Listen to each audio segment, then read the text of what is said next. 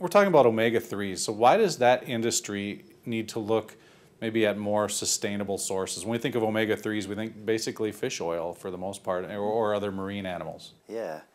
Well, you know, the fish that we're using to make omega-3s currently to meet the demand that the market has are kind of the base of the food web in the marine ecosystem.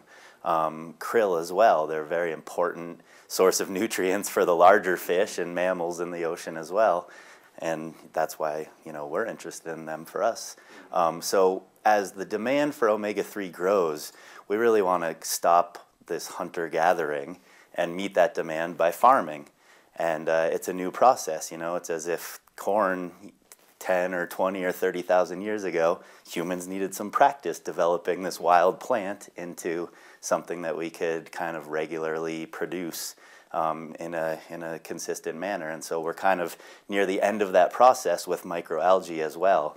And our microalgae in particular provides some of the same important long-chain omega-3s that we look for in fish oil and krill oil right now. I think when a lot of people think of algae, they think of something that's kind of disgusting and not exactly beneficial or anything they're going to put in their body. So why algae as a source of long-chain omega-3s? Yeah, so there's thousands and thousands of different kinds of algae in the world, and I think a lot of what people think about are in, you know, freshwater systems and ponds that they're walking by, or things that happen and grow in their pools when they don't take care of them. And I agree, those are gross algae.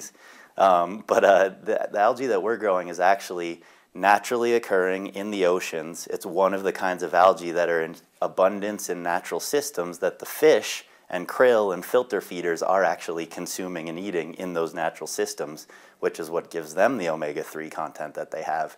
So we're, you know, I may be partial to the type of algae that we're growing, but we're growing this pure marine-based algae that has basically the most important nutrients in the marine food web.